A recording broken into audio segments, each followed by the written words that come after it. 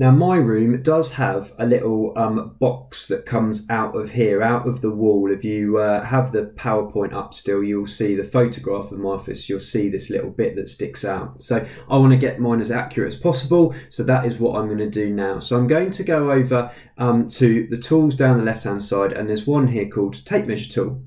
So you go out and select that. Now what this does is going to put a little mark, like I might do with a pencil if I was measuring something, at a like at any point that I want. So I can move this along and take ages and try and get it perfect, or I can just click once. I've now let go of the mouse, but I've just clicked once, and then I'm going to use the box down here to put in the measurements. So I know that that is 200 centimeters, which is 2000 millimeters, and it's going to make a little mark there. So you might be able to see there's just a little tiny mark there now. So it's telling me that's where that is. And I then know from that point, I go along, and that goes along by 40 centimeters. So I need to add another 0 to make it 400 and click enter.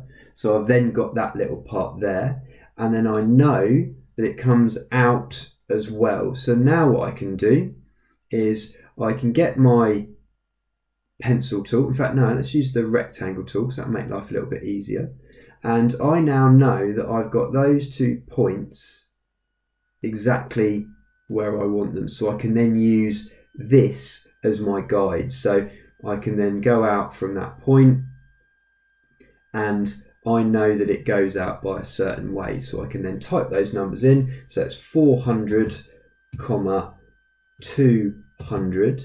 So it just sticks out like that. And now I've got that little part there. And then what I can do is use the eraser tool to delete those little bits. Oh, what's gone on there? Crikey, I'm inside the guy's shirt.